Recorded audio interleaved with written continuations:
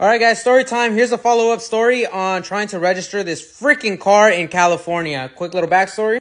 I went ahead and purchased this Nissan in Arizona, and I'm trying to register it in California because that's where I live.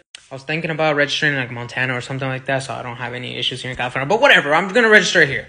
Anyways, I went to my first DMV visit, and they were like, no, you cannot register it. I was like, why? Please enlighten me. So they told me I need 3 things. I need to smog the vehicle, even though it's brand freaking new anyways. I need to verify the VIN, which I already did that same day. And then third, I need a certificate of origin, which the dealer needs to send the DMV. So it's now 2 weeks later. And the dealer sent the certificate of origin to the DMV office that I went to and that I provided the address to.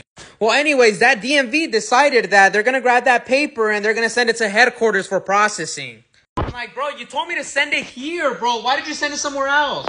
Anyways, they don't have the paper, so they can't register the car anyways. So I freaking call headquarters, and I'm like, where the freak is the paper, man? Like, for